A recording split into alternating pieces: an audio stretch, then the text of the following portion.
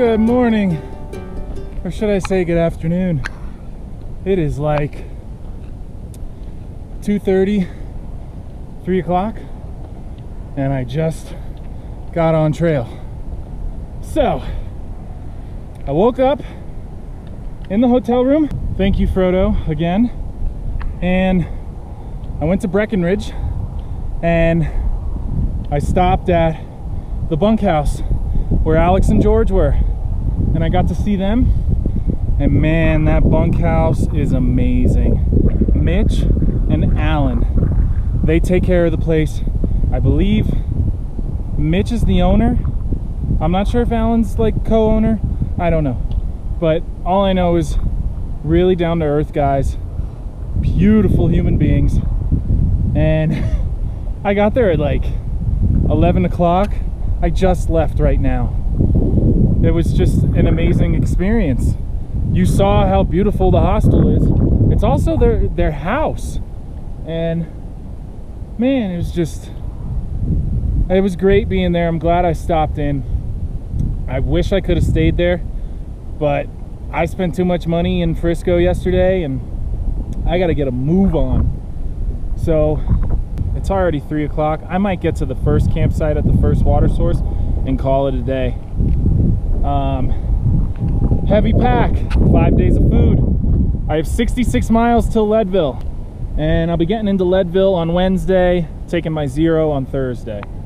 And other than that, I'm just gonna get this day started. It's a very, very late start, but like I said, it's just a big old question mark on what I'm doing today. So, oh, and it's very smoky because of the fires. But even though that's the case, most importantly, it's still going to be a beautiful day.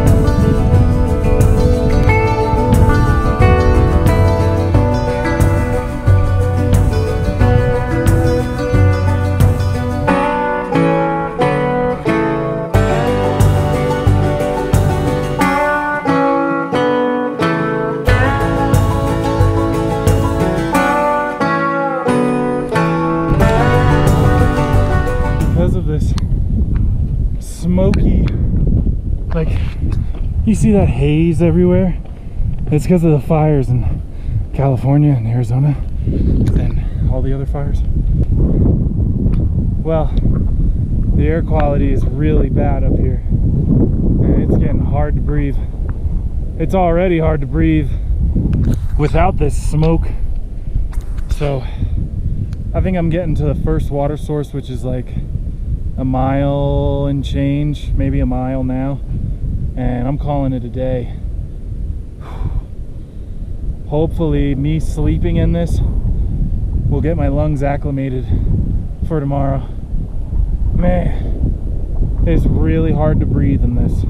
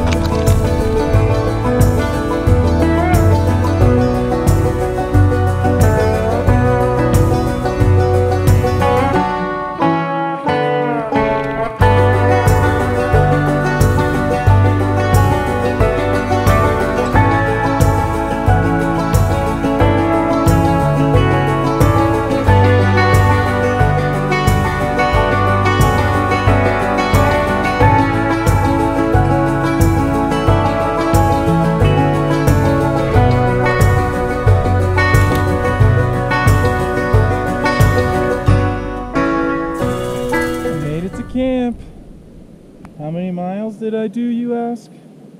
Well, let's check trusty gut hook, shall we? I did 4.1 miles plus the 1 mile road walk to get back to the trail. So a total of 5.1. I can't go anymore.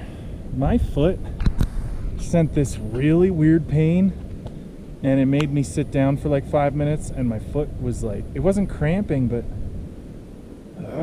I walk on the inside of my foot, and I think that's what's causing all of this pain.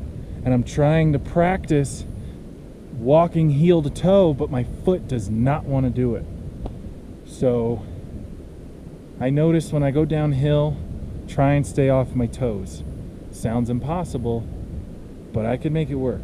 It's gonna be slow going these next couple of days, so it is what it is, and you can't change what it is because it is what it is. Well, sorry if it was a short video.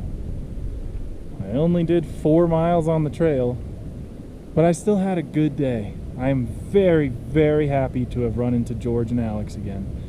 And I'm even more happy to have met Mitch and Alan. You guys do a great job at running your hostel.